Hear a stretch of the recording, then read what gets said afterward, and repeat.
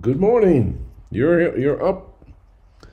Let's go ahead and work here and let's see where the Lord is going to take us today. As we say, in the name of the Father and the Son and the Holy Spirit, amen. The Lord be with you and with your spirit. A reading from the Holy Gospel according to John. Glory to you, O Lord. At that time, Jesus left Samaria for Galilee.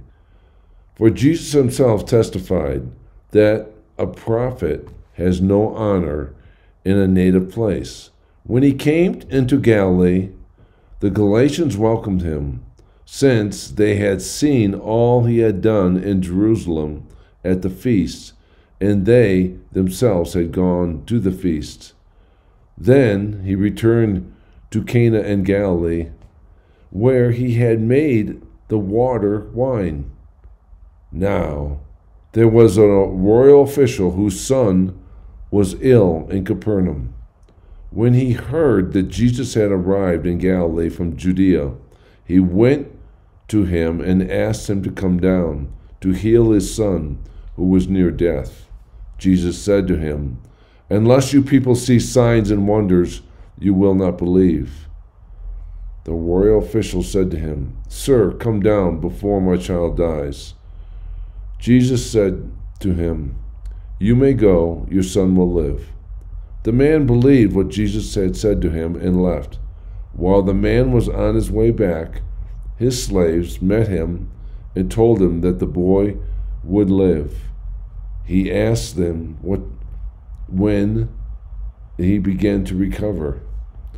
They told him, "The fever left him yesterday about 1 in the afternoon." The father realized that just at that time, Jesus had said to him, "Your son will live."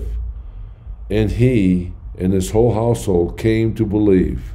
Now, this was a second sign Jesus did when he came into Galilee from Judea. The gospel of the Lord. Praise to you, Lord Jesus Christ. Wow. You know, there's a lot packed in here. The bottom line is the official son is sick, and the official pursues God. He's turning to God. Sometimes it's a mystery. I mean, sometimes we feel like, well, how come this prayer is heard and how come this one isn't?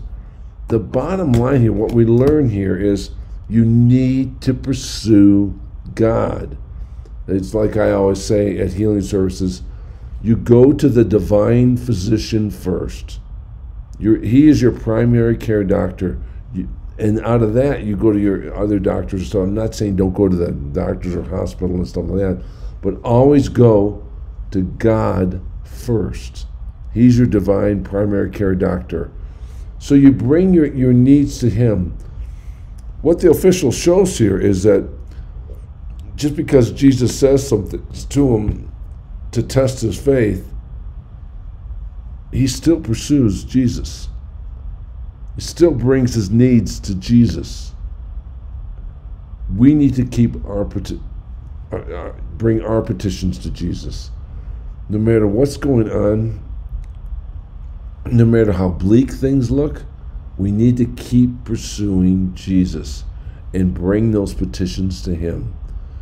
He always shows up one way or another. I've seen so many things happen. Sometimes it wasn't a physical healing, but there's always some kind of healing that takes place, either spiritual or emotional or physical.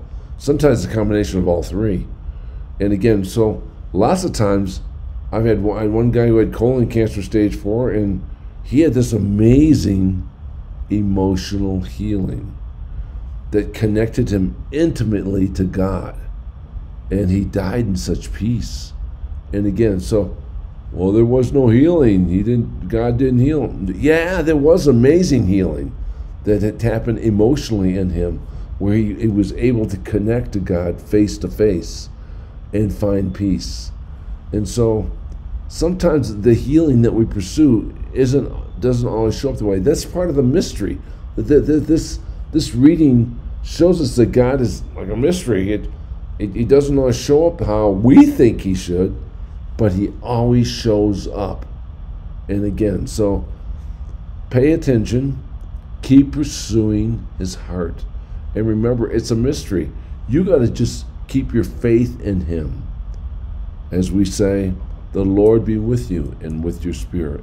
May Almighty God bless you in the name of the Father, the Son, and the Holy Spirit. Amen. Go in peace, glorifying your life by the Lord. Thanks be to God. Have a great week. I'll see you next Monday.